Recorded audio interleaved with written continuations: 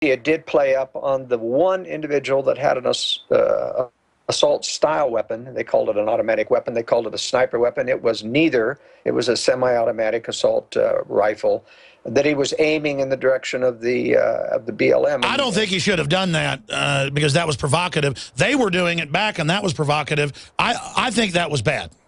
No, that's right, and we don't need that right now. We need armed people to be there because they clearly had threatened that there's going to be bloodshed there, and that you better bring your body bags and you better bring your caskets. So, you know, that Nevada commissioner, Clark County commissioner that made that, shows that within even the county governments, there are people who are very much on the side of big government and are not willing to buck them. But, you know, the story of the Bundy thing is a little bit mixed in my mind in the sense that the principles were correct. The reason why Bundy was stopped paying the fees was not because he was just trying to be a freeloader. They kept changing the rules, and that's the way the BLM does, kept cutting down the number of cattle in the name of the tortoise. There were many other ulterior motives involved. The biggest one is that the federal government really wants all private inholders and landholders with rights out of federal land. You know, Bundy's Ranch in particular is not flat. It is not suitable for the solar operations. It was an easement to that, though, in the documents. Yes, you're absolutely correct. But it's the general area that was in the large-scale plan for developing solar energy there. They wouldn't have had to take his particular ranch to do that. But there is something very real to the story about Harry Reid and the corruption. I quoted in the World Affairs Brief a New York Times or a LA Times article about how you do business in Nevada and how you've got to throw that business to Harry Reid. And that's the LA Times, an establishment newspaper, coming out and talking about how he and his family have become wealthy through special deals that they can offer through his auspices. And unfortunately, some of that is illegal. It's unethical, in my opinion, to get wealthy. But that's how the establishment works. But, you know, unfortunately, Cliven Bundy is not the most well-spoken or careful individual. He did make a mistake that was taken out of extreme context of making what could be made racist remarks. If you remember, Evan Meacham, the governor of Arizona, they just waited until he made a slip of the tongue and then they crucify him. So, you know, somebody's got to get a media person when we have the next type of a fight here and say, you know, got to train these people to be very, very careful when you go before the media. As you know, Alex, they're just waiting to pounce upon any mistake that you make. Now, there was some real severe disinformation going on about last week about hundreds of federal agents massing in Las Vegas at various hotels. And ridiculous drone strikes. The feds would never do that. It would blow up in their face. It could turn the whole country against them.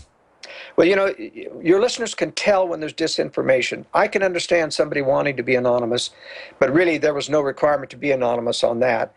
In addition, you always want to look for something specific that you can check. He could have said they're at this hotel, so that I could have sent subscribers down there, as I often do, to check things out and say, you know, are they there? Are there hundreds of SUVs? And do you see a lot of agents milling around? Without any specific information, I'm always very skeptical that somebody's playing us on the internet. And often they do that because the government's tracking all internet blogs and communication. And they're making lists of people who respond in a flamboyant way to these stories, which they themselves probably put on the market. Well said. When we come back, I want to give you the floor to talk about whatever you want. What do you think's front and center right now? Joel Skousen at worldaffairsbrief.com. Well, it really is the Ukraine story. We've got to remember that this is the prelude to World War III. Now, I am of the opinion it's not imminent because Russia and China aren't ready, but this is the beginning that I have talked about for so many years, that Russia put millions of Russians into the former Soviet states while they were still Soviet states, and did that so that he could come in to rescue them at some time when he was going to provoke this war. Just like Hitler used German populations in Ukraine and Poland as the pretext in World War II.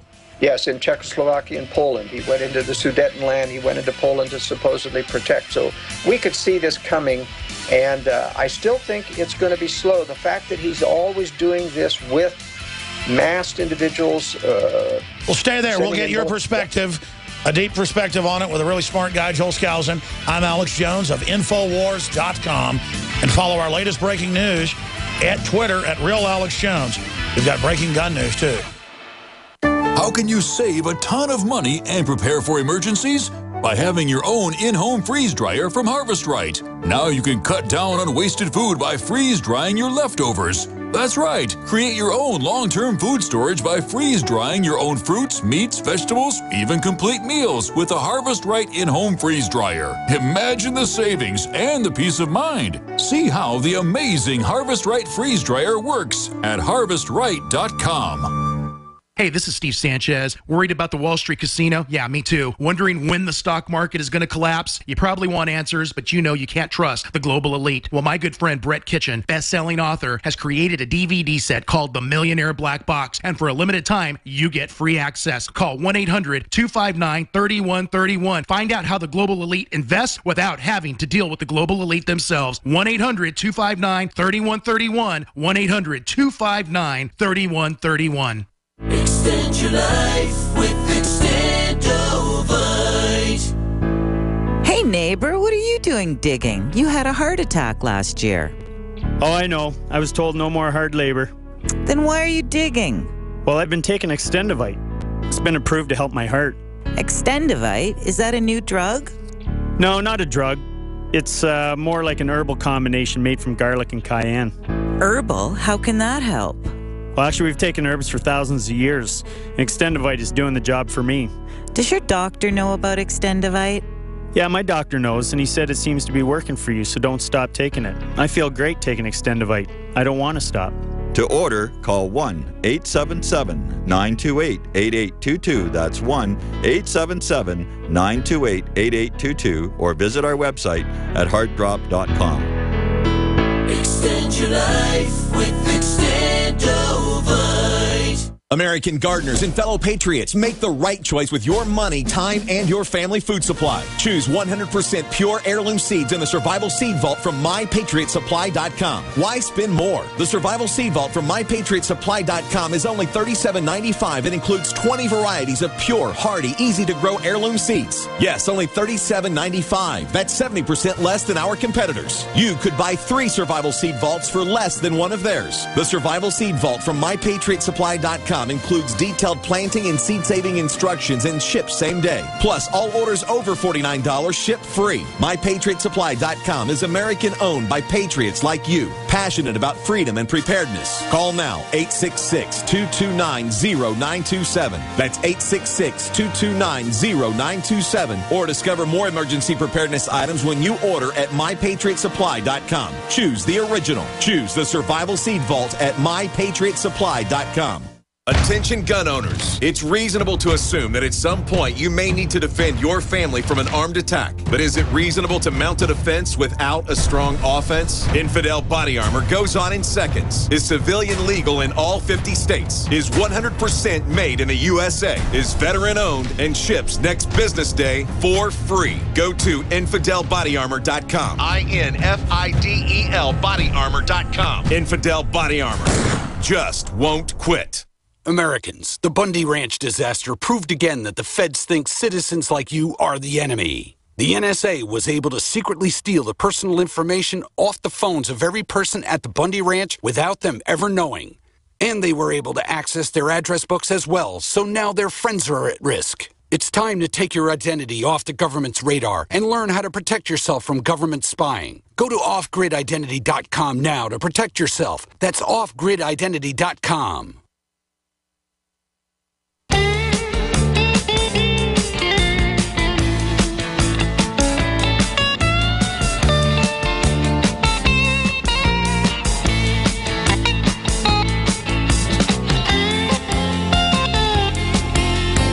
Joel Skousen is our guest. We're going to get his perspective on the Ukraine that differs from a lot of the other perspectives that are out there, but I do see his perspective. This story's up at DrudgeReport.com. It just broke at Infowars.com. Holder's latest scandal. DOJ now pressuring banks to refuse service to gun stores. This is what Hitler did to the Jews before he started arresting them. I mean, the political persecution of these people is just unbelievable. I'll get Joel Skousen's take on that after he gets into Ukraine. Joel, reset from when you were on a few weeks ago, saying that you saw the Russians back government stand down a few months ago with the overthrow with the Soros NATO-backed group. But that doesn't mean then that Putin's good either, obviously. And that you're saying they stood down as part of a plan so they can then partition the country or try to take it over. Now they're massing Russian troops.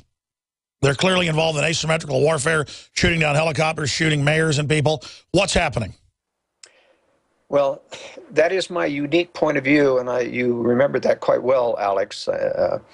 My point was that this had to be, in the Ukraine, an actual Russian-engineered coup, not a pro-Western coup. Now, I'm not saying that the pro-Western didn't have influence in the opposition, but this had to be a pro-Western coup because only the Russian forces could have ordered the police to stand down to let the protesters win.